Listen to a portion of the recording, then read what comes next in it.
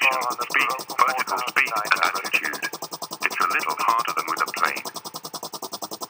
Since you are flying so close to the ground, there is less room for mistake.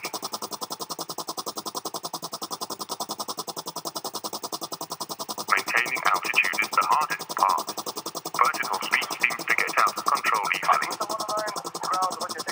Let's see how well I can fly this thing and see if I don't crash.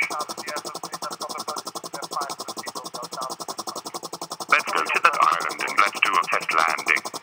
See if it goes well.